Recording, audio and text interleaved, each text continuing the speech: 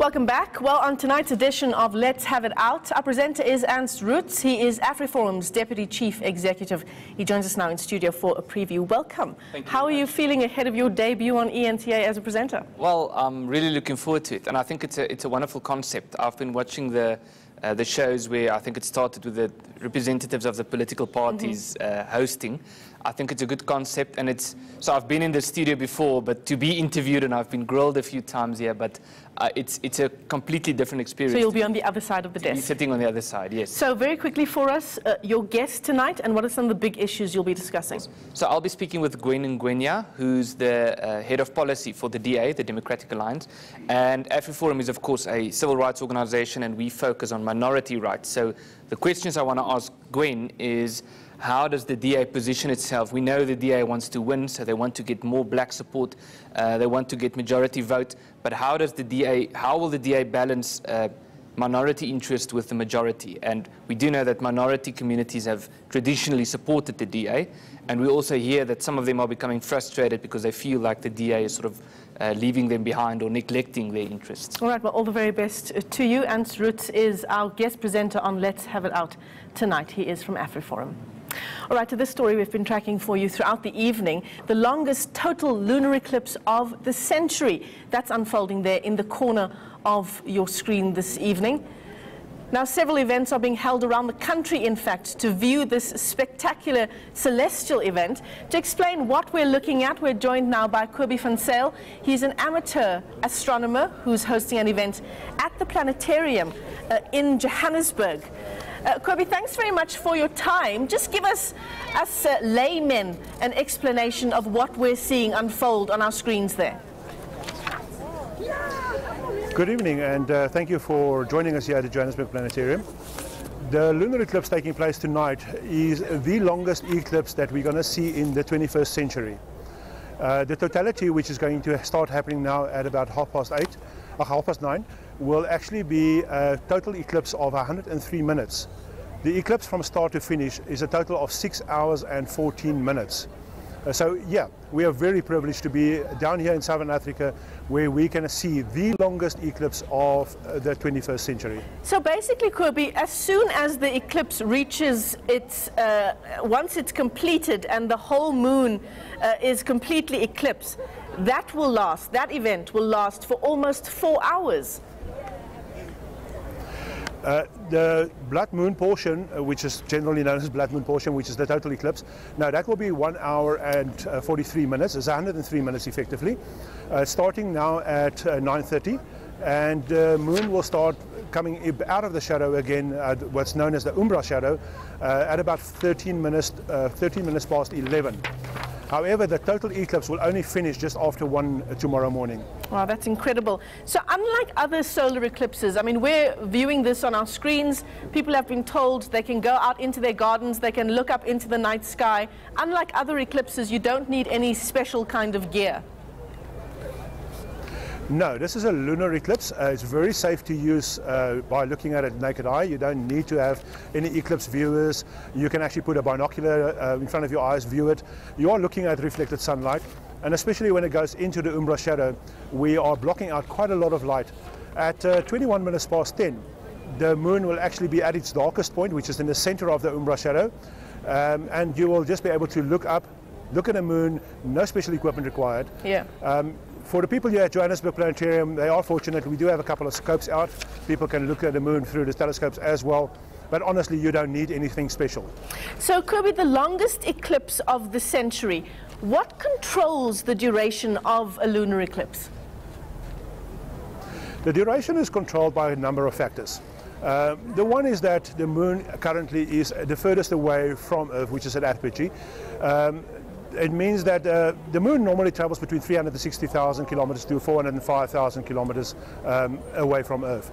At the moment, it's 405,000 kilometers away from Earth, being known as a micromoon, which is the opposite of a supermoon. The Earth is also casting a shadow, and this time of the year, winter time in the southern hemisphere and summertime in the northern hemisphere, the Earth is also the furthest away from the sun. So you have a very big shadow being cast behind Earth. If you look at the shadow from an outside point of view, it actually looks like a little cone. And the moon will now be moving through this cone of the shadow, starting now at 9:30. It makes it one of the longest lunar eclipses because it's actually moving through the center of that cone. We have had total lunar eclipses in the past which only last a couple of minutes because it basically graces the cone, goes in, goes out again on the other side. This one will be moving through the center of the cone, and that gives us the total of 103 minutes of dark moon. Yeah, incredible. I mean, and it's also happening quite quickly. I think it was around 8 p.m. this evening that we started seeing the start of the eclipse, and now an hour and 20 minutes later, it's almost complete.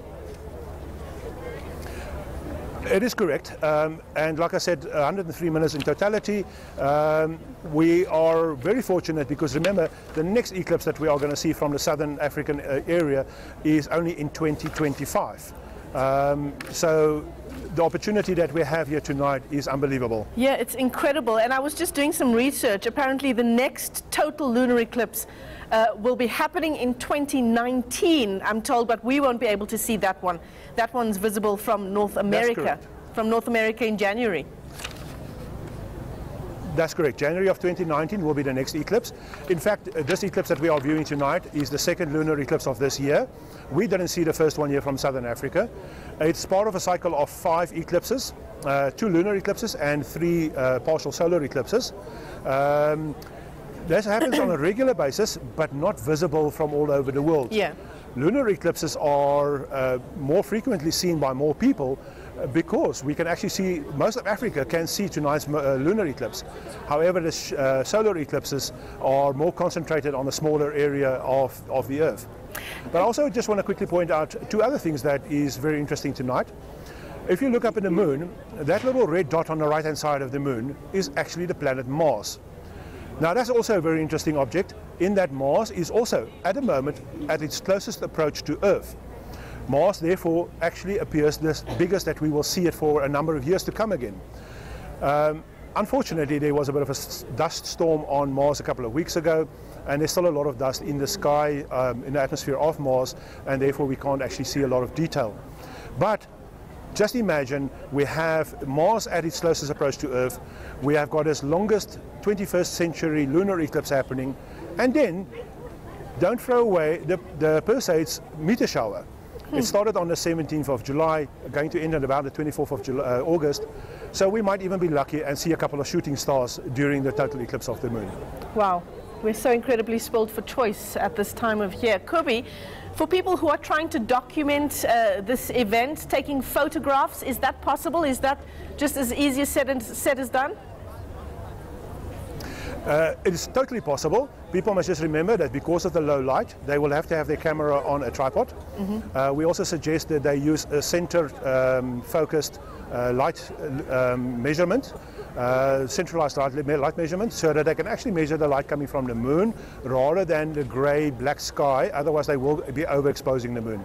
So if they use a center-based light gathering, they will be able to get very good pictures of the lunar tonight. All right, some great advice there. Thanks very much for that. Kobie Van Zyl is an amateur astronomer joining us there from that event taking place at the Planetarium in Johannesburg as Joburgers and other visitors take a look at how that lunar eclipse is unfolding. It is the longest total lunar eclipse of this century, and it's visible from southern Africa. Incredible.